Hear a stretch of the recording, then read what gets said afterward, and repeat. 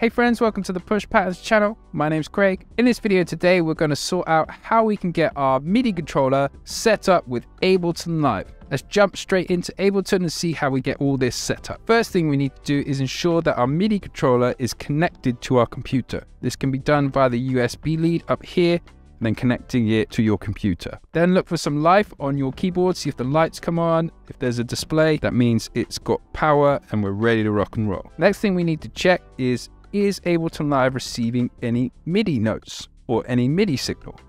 You can do this where these little two kind of dots at the top here, if I click on a key, see the top one flashes, that says I am receiving signal. We're not hearing any sound yet because there's a few things we need to do.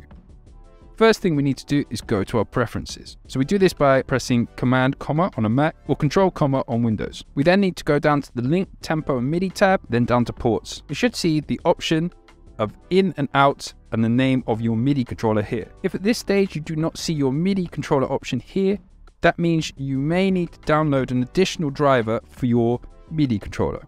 This can be found on the manufacturer of your MIDI controller's website. Next thing we need to do is talk about the different settings here, which track, sync, remote, MPE.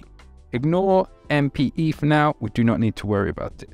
In deals with MIDI messages coming in from your MIDI controller to Ableton Live. Out deals with Ableton Live sending MIDI information out to your controller. So let's have a look at the types of messages we want to send in. So we want to send in track, which basically means musical MIDI notes. So to be able to control instruments with the key bed here to make some music within Ableton Live. The next thing we want to turn on is remote. So that basically enables us to control remotely parameters within Ableton Live's interface, audio effects, MIDI effects, and software instruments, such as the amount of reverb on an audio effect. We could map it to this dial here and just manually adjust it remotely on this controller. The next option, sync, which we do not have selected on the input, but we have it selected on the output, is essentially a tempo sync button. But the sync decides which one you would like to be the master. With output, that basically means I'm going to send the clock information or the tempo of Ableton out to my MIDI controller. If there's any tempo-based sequencing such as beat repeat or arpeggiators, you can do this on your controller. As a default, it's usually set to its own internal clock. Now, you can do a bit of menu diving within your MIDI interface and choose external sync. Then if you select this in Ableton Live, your MIDI controller will automatically map up to Ableton Live. Now, at one point, people have done that and then pressed the chord now and gone, it's still not working. You need to engage the transport playback. At the moment, it's not sending the tempo information. As soon as you press play, it is now sending like the pulse or the heartbeat. It's like the drummer has started the song. You can't start the song without the drummer, essentially. So now we've got our preferences set up, play our keyword, still no sound. Oh man. First, we need to find a sound that we would like to control within Ableton Live.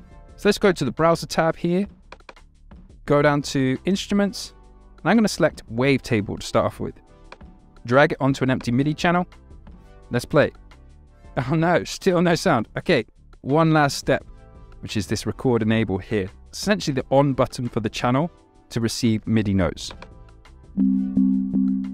Fantastic, we have MIDI notes.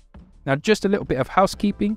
Now we can select what MIDI controller the MIDI messages are coming from. So if you have multiple controllers set up, so if you have a drum pad or a launch pad, you can select which one. This is good so you don't get any crosstalk. So say like if you want to play drums on one pad, I don't know, play a melody on another one, play a bass line on another one, then they're all going to play each other. Now if you have it set to all and all channels, that means that it's just going to hear MIDI messages from anywhere on any channel. So if we select the actual controller that you want this channel to control, then you can choose the exact MIDI channel. And this is quite good if you have, say, like some notes here and some pads. You see the pads are playing notes there as well. But if you look down in this list, this is on channel 1, this is on channel 10. So if I put this to channel 1, now then those pads are not controlling those notes, but I still have them there. So I could open up another MIDI channel here, do the same thing, but when I go down the channel, choose the channel that the pads are on the track, then go to instruments, let's go to drums, bring in a drum kit, and there we go. If I